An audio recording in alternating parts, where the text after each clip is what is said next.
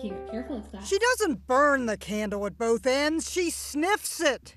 Yucky, okay. She is to scented candles what Mikey was to cereal.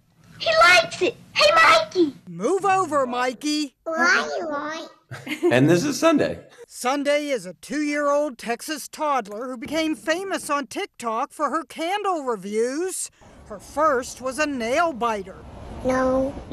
You don't like that one? No. Now candle companies push to have their products reviewed by Sunday. Good, all right. Thumbs up or thumbs down. No, not that. Even high-end designers aren't safe, says Sunday's mom. She's really hard on Tom Ford. Tom Ford got that dismissive head shake. No. Her 2-year-old vocabulary can shave a candle down to size. No yuckies. No yuckies. No more that.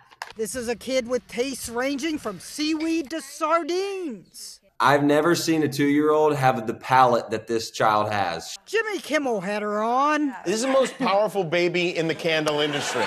To rate Courtney Cox's candle line, 3 got the sniff of approval, but 1...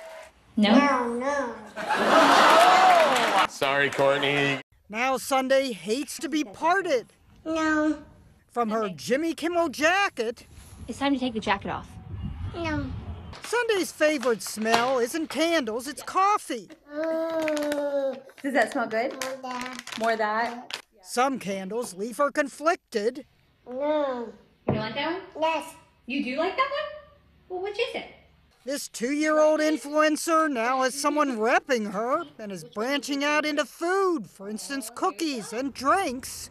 She even raided LA's airport on a recent trip. Do you like LAX? No. But when it comes to candles, she knows how to wax lyrical.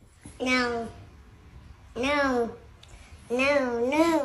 Jeannie Mose, CNN, New York.